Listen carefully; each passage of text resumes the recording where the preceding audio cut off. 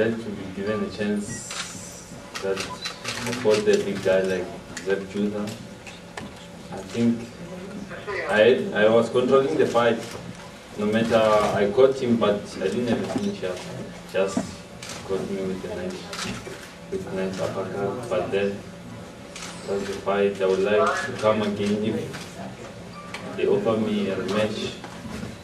He had a chance, like I had a chance to knock him out, but I didn't finish. I think he had a lot of experience. I think he used his experience against this fight. So I'd like to come again if they give me an opportunity to fight here in America. That was a very good chance.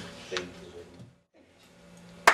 much. How much did your trainer arriving late, did that affect you a lot leading up to the fight? No, we did our homework there at home, so it didn't affect me anyhow because we had trained very hard for this fight. Just one of those punches that caught me. So I didn't, even if he didn't came, I didn't have any problem because I'm with my assistant trainer here, course we did our homework there back at home. So it was one of those punches that happened. Thank you. Kaizer, rate his power versus other guys you've been in with. Pardon? Can you rate his power? No, it didn't help me because I didn't feel anything. But just, it was the punch that caught me out. But with the power, no, it was heavier. It's about God, Jesus Christ coming into my life, man. For me, just giving over and surrendering. You know, you guys don't, I don't know, some of y'all might not be like, what is he talking about? Surrendering, just giving him my life and just being devoted to him and just saying, Father, use me, work me. You know what I'm saying? And, you know, let me be a light to shine to other people to show them that you're real. And he did it. And we here right now, champ of the world. I mean, what's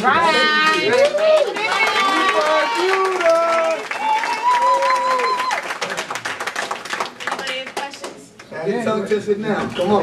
You have to get your emotion on the check after the knockdown that was fought against you. Nah, you know what? I mean, you seemed emotional. Nah, yeah. You know, just for a second. You know what I'm saying? I mean, we all get a little emotional for a second. You know what I'm saying? I remember when you're coming out of a hostile environment, you know, you can go back to it real quick. You know what I'm saying? But you know, I bounced back real quick. I was more astonished. I was like, hey, what you mean? Okay, cool, okay, ain't nothing. I get that back, and I just relax. And when out there, champ said, don't worry about that. That ain't nothing. That happened. The boy, listen, that's nothing. That's just 1 point.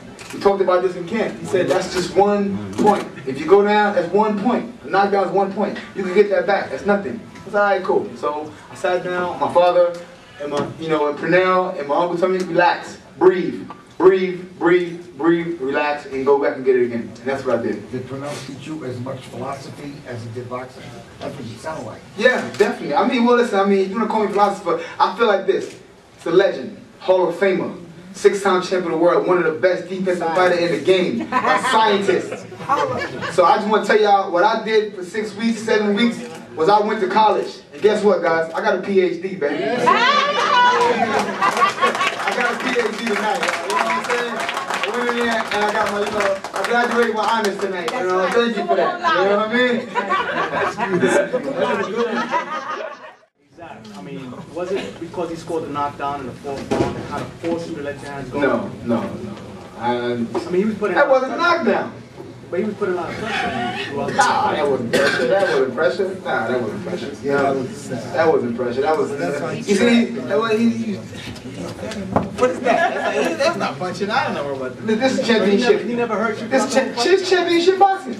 It's championship boxing. It's championship boxing. You know what I'm saying? That didn't affect me, yeah. The guy nobody seems to want to talk about in your division is the guy you took last time out. Yes, he did. That's what I wanted. Lucas Matisse. You see, I told y'all, he came back and he dismantled Chop Chop Coley. Chop Chop Coley is a good fighter. He went 12 rounds with me.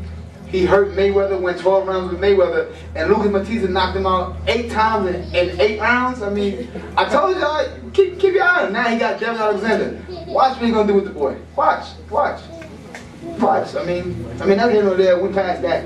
We did that, but after he do some more stuff, then I want y'all to go back and give me some credit. Like Zab handled him. Zab gave him that first W. I mean, that first L. You know what I'm saying? So the only L he got. about Matisse? Will you give him a rematch? For what? If he got the title. For what? Boy, listen. Boy, listen here, boy. No way, listen here, boy. We don't go backwards. Would you give Mayweather a rematch? I mean, we're not getting 47, and if the money's right, anything is possible. So that's all I say.